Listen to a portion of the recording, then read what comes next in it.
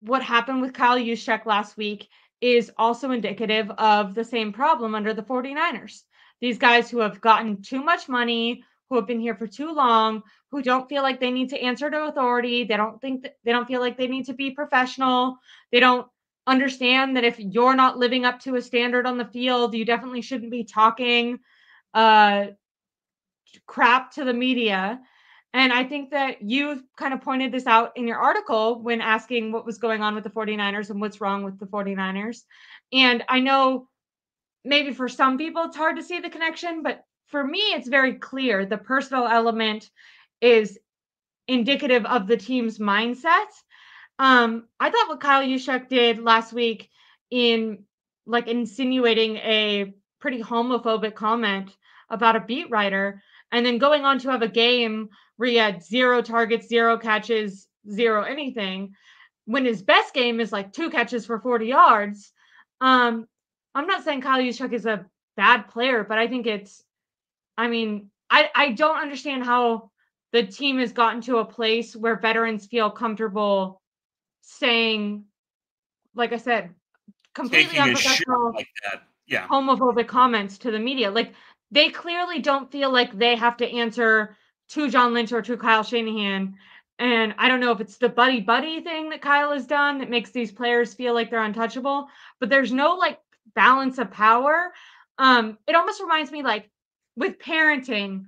I did a lot of early childhood development, and I never want to be, and it's shown to be not helpful to be like an authoritative parent that is always like punishing and yelling and hitting whatever your child, spanking your child.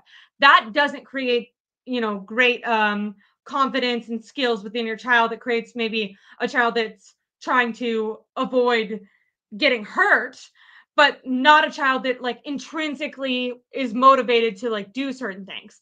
But also on the same end, you kind of had like a backlash, which was like, never, give the child any orders, just be their best friend, just hold their hand, and that also creates a very undisciplined child and a child that doesn't feel safe because children actually need structure and their brains crave structure and discipline, not in a Right. scary way, but like Right. formats and routine in order for their bodies to feel safe to grow and thrive and learn, and their brains to learn, not be focused on survival. They want to know that there's a caretaker that's going to be responsible for them while they're exploring and figuring out how to crawl and whatever shit.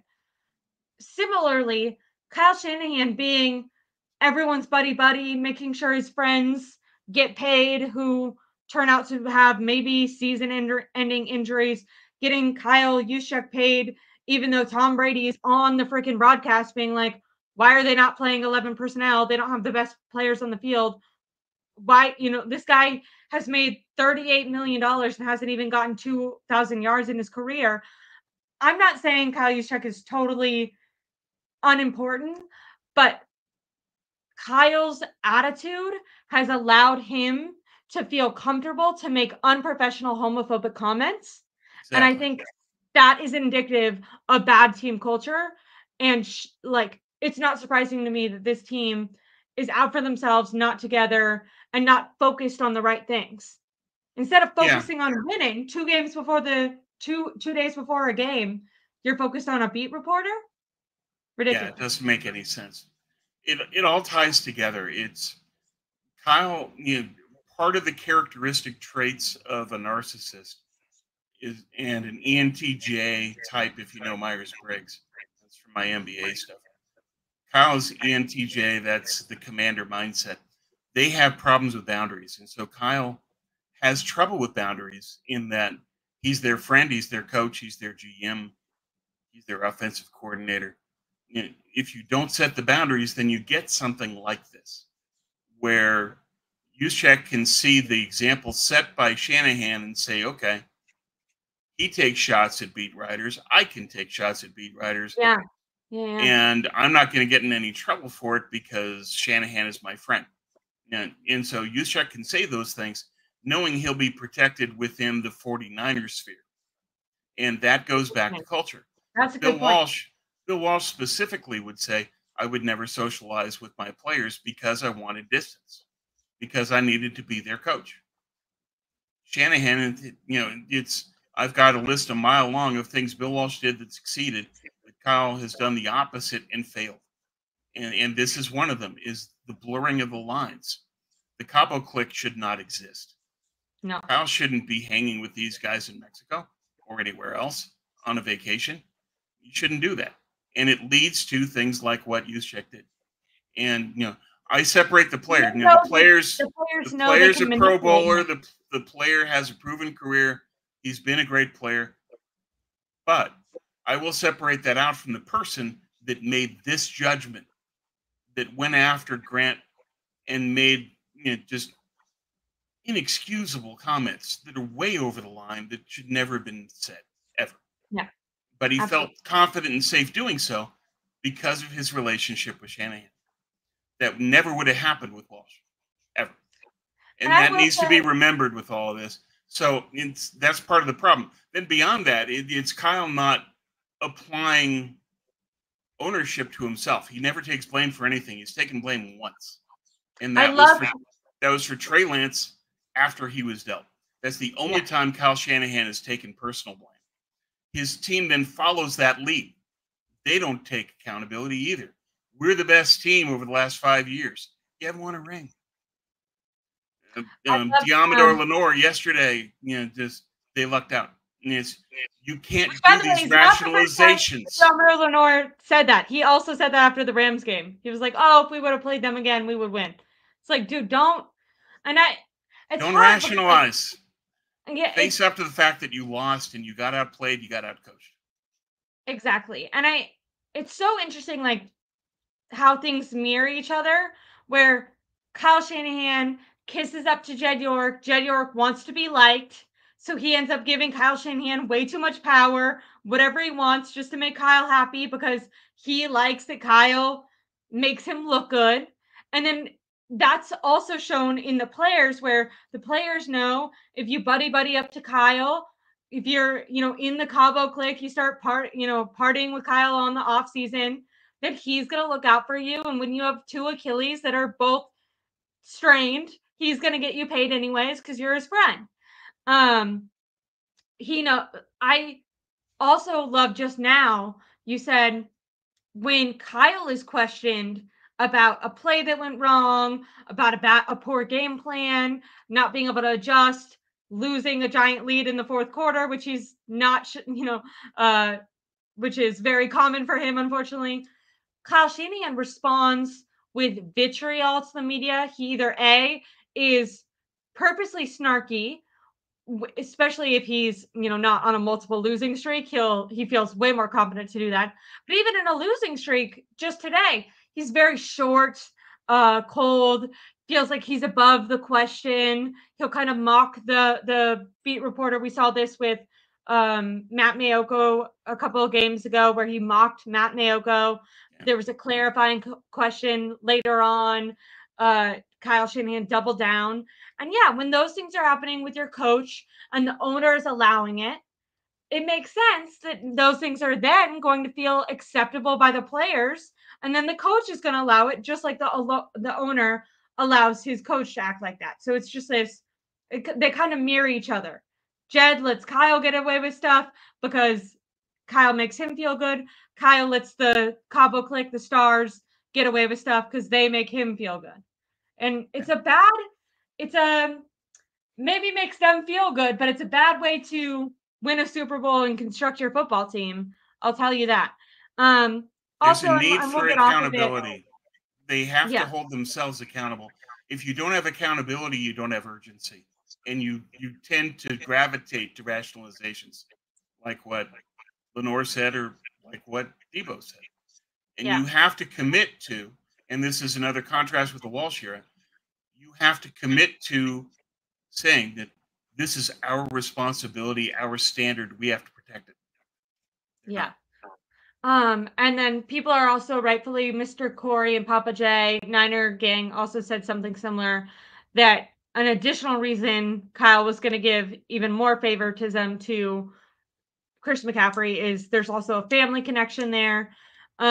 all that stuff in most teams is probably fine because I feel like coaches know how to balance a level of professionalism, even if they are more buddy-buddy. If you want to look at Sean McVay, who I think is relatively friendly with his players, I'm sure there's a more relevant example, but the one that pops in my mind right now as I'm talking is Odell Beckham tore his like they signed him after he had the ACL injury. Then he tears his ACL in the Super Bowl. Everyone's like, "Oh, you got to re-sign him. Like that's bad luck." Yada yada yada. The Rams cut Odell Beckham. They did not re-sign him after that, and Yeah. Odell still invited Sean McVay to his wedding. So clearly, Sean McVay is somehow able to keep like a level of like personal bond with someone outside of football while still being able to say this is nothing personal to you, but my main goal is this football team and what's best for us as a team, and Right. I'm not going to let our personal relationship affect that. And shockingly, I'm sure some people wouldn't respond well to it, but Odell, Odell did. after being cut, still valued McVay enough, and to me, that's such a statement on the way that McVay is able to be, I guess, friendly. I don't know if friendly is the right word, but be personal with his players while keeping a level of authority over Oh, them. He's not maintaining a distance. You still have a you're not connection going to for the influence me, and you're not going to put our team in a bad position. And at the end of the day, I'm going to do what's best for me, for my career, for our football team, even if that's not best for you. But I still care about you as a person, and I wish you well. And there's this mutual understanding that this is a business, and I am your boss. Kyle Shanahan purposely tries to not be people's boss. He's like, "Don't call me Shanahan, call me Kyle." It's like, well, there should be some regiment to this, and there's not. And maybe when they were younger, the players thought that was cool, but multiple lost Super Bowls, and they seem to be looking and wishing that there was a leader. And yeah. Kyle isn't one. Well, and someone that maintains a distance, that understands the roles. And again, it's Kyle's personality type is one that blurs borders. That's why he does this. It's part of just who he is. That's his way of going about things. With McVay, he knew that set the roles that I'm going to support you. I am definitely going to be there for you as a person, but I'm also your head coach. I've got a team to run, and that's a separate entity. And he did that well. And one of the things to remember with Sean McVay, he's the son of John McVay, who was absolutely critical and vital to the Niners. He was the co-GM along with Walsh.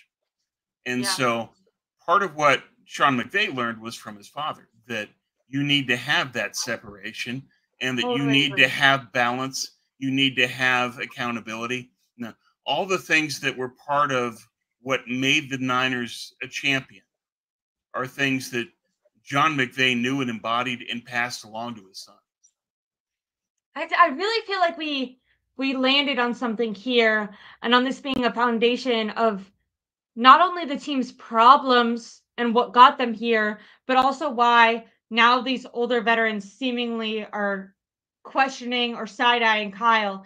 And it really just makes, like I said, it calls into my psychology background and just knowing that when you're a little kid, you're like, yeah, the cool parent is letting me stay up and eat popsicles and not do my homework.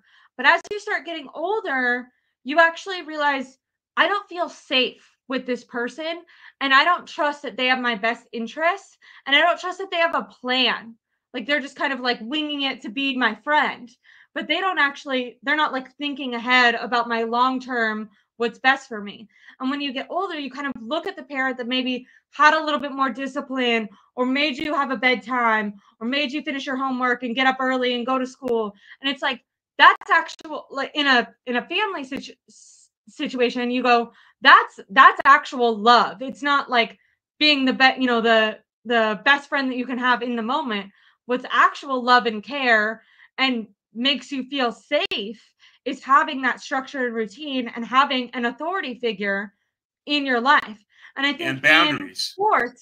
in sports it's similar. Like Yeah. you need to have like, yeah, maybe you don't want, obviously Belichick pushed it too far, especially with this new generation. You don't want to have someone who's such an asshole that you don't feel comfortable talking to them or going up to them.